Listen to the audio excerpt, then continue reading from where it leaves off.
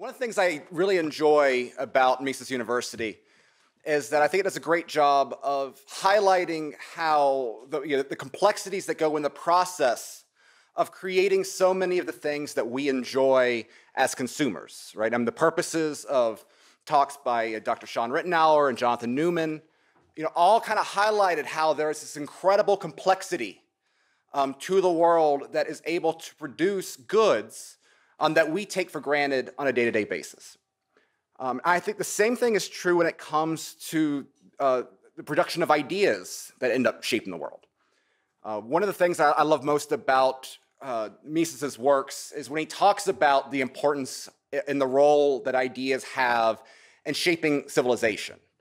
That these are tangible things that have direct consequences on the world we live in.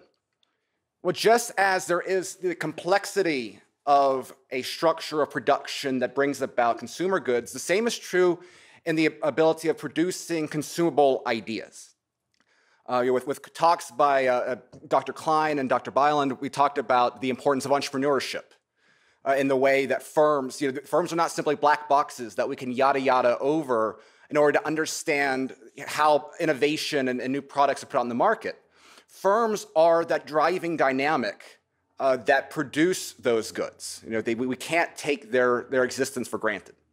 And I think we've seen this clearly play out within the history of the Austrian school. It is truly incredible to just imagine what Ludwig von Mises found for himself when he came here from Europe after fleeing the Nazis. And if anyone who has not read I think the most powerful book in the Mises bookstore is Guido Hülsmann's Last Night of Liberalism.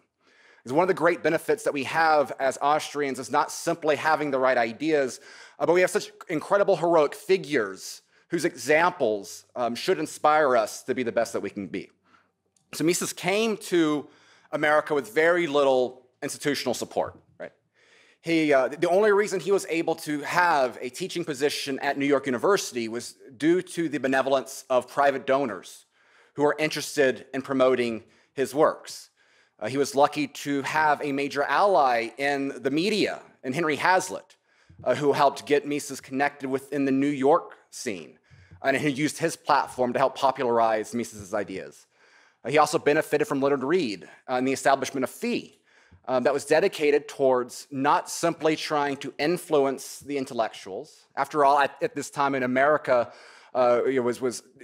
American universities were incredibly hostile to the laissez-faire ideas of Mises, but by persuading the public, particularly aided by the massive network of entrepreneurs and businessmen trying to push back against FDR's New Deal, Mises was able to reach an entire new audience that he would otherwise not have had access to. And for a period, there was a time of great success. You had the founding of the Libertarian Press that published popular versions of Mises's speeches and articles for the lay audience. You had, through NYU, the kernels of building a new group of Austrian scholars from this kind of uniquely American libertarian tradition, such as obviously Murray Rothbard and Israel Kirzner. You had the success of Human Action, which was the book that turned Rothbard into a Misesian, and was actually able to have a remarkably successful commercial audience. Unfortunately, however, these great kernels that were being planted in the late 40s, early 1950s, something happened along the way that by the time that Lou Rockwell founded the Mises Institute in 1982, he said that you could probably fit all the Misesian economists in Murray Rothbard's living room. Now, a part of that had to do with competition within the libertarian academic sphere, right? You had Milton Friedman, and the influence of the Chicago School became a dominant economic force. So much so that when Murray Rothbard was at Cato, one of the big splits there was caused because of Cato's support now for Chicago School economics, which is simply not a replacement for Mises. You had it with William H. Buckley taking up a lot of the area and the financial support within the American right, with the rise of neoconservatism and the increasingly hostile foreign policy brought about by the Cold War changes. You had a lot of dysfunction within the libertarian movement in general, with some of the personality splats between Ayn Rand. Right? So what you had was that basis of institutional support that Mises was able to enjoy in the 1950s became chaotic and dried out. In fact, it's very, you read the memoirs from Louis von Mises, and he talks about how, in the late 70s, he saw himself as, not a great historian of, or he tried, his goal with his ideas was to bring about a more peaceful and prosperous society, but instead he rather just became a historian of decline. Well, Louis von Mises died in 1973, and then incredibly, the next year, we saw the birth of a new Austrian revival. Joe Salerno, who is just an incredible economic historian, has written a wonderful article on the South Royalton Conference, and trying to trace back what was actually the stepping stone that allowed for a conference of Austrian academics to gather in the first place there in 1974. He traces that back to another source of institutional support that the Austrian school is able to enjoy through the Volcker Fund, through the publishing of Man, Economy, and State by Murray Rothbard. So again, you had institutional support that produced products that was able to inspire academics to further expand on the work and start building out the school of thought. But it really wasn't until the founding of the Mises Institute in 1982 that the Austrian school became the thriving tradition that it truly is today. That's why, there is no, in my opinion, there's no more important living human being to the creating a civilized and peaceful society than Lew Rockwell. So we consider the fact that at this time, during the 70s, you had a great consolidation of libertarian capital through individual decision makers that had their own biases and agendas. Lew Rockwell's ability to raise capital for the dedication of reviving a minor school of intellectual thought is really astounding. And he was able to get people to contribute to do this, and did so, again, without the support of a major billionaire donor or without any firmly established institutional investments, such as having a major university. Now, the Institute was eventually able to have some success with Auburn University for a brief period of time, which allowed for a whole generation of faculty members, many of which were teaching this week, that got their degrees from Auburn University. But I think one of the really great things about the Institute's entire approach, the one that brought me here, is the fact that we understand the importance of popularizing these ideas. Rothbard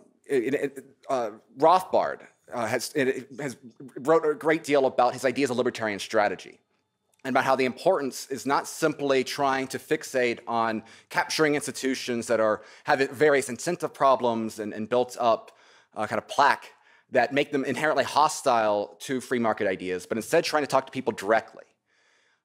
This is what the Institute has done.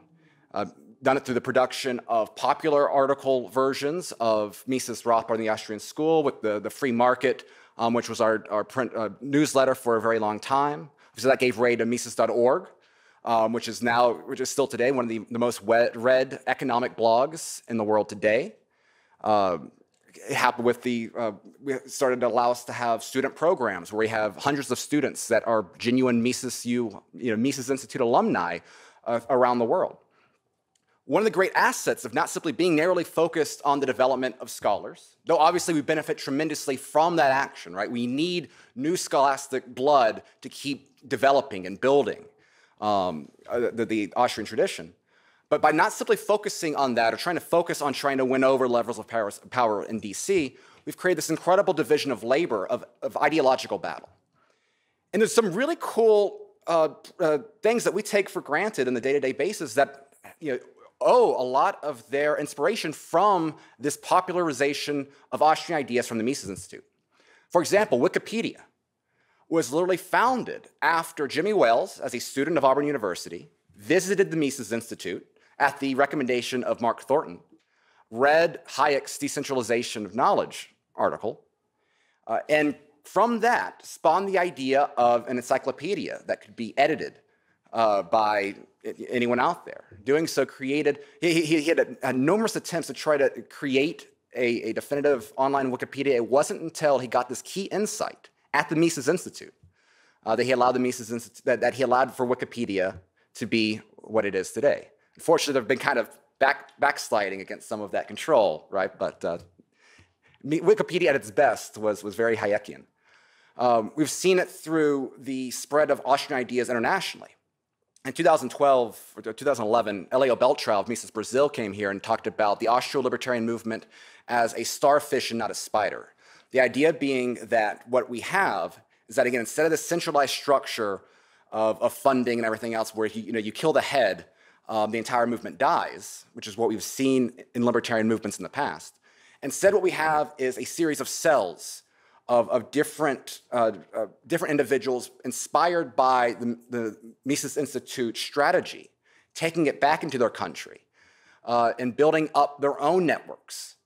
We've seen it again with Mises Brazil, which has done the incredible feat where Ludwig von Mises has searched more in that country than John Maynard Keynes. And in some months, Murray Rothbard has searched more than Milton Friedman. That's an incredible accomplishment.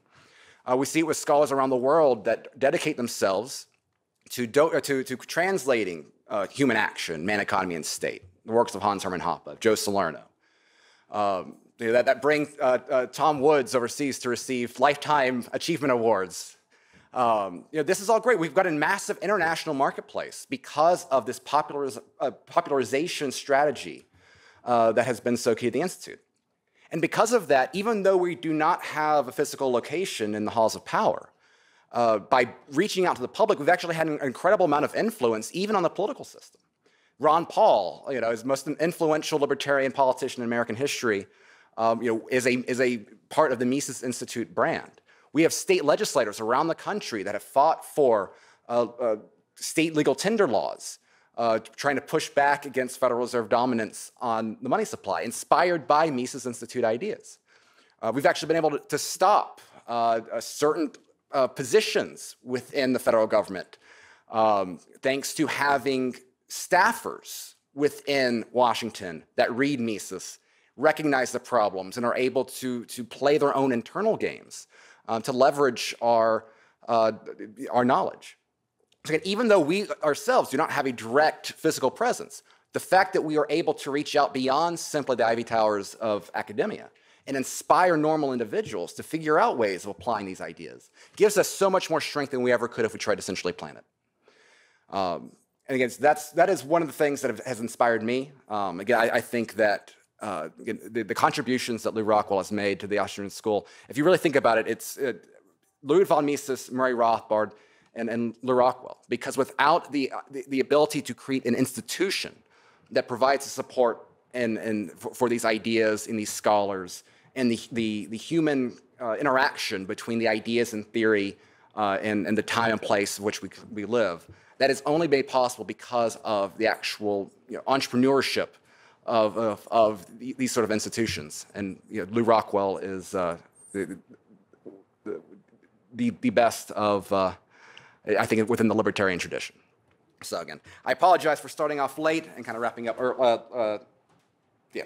trying to get it right on time. But thank you very much.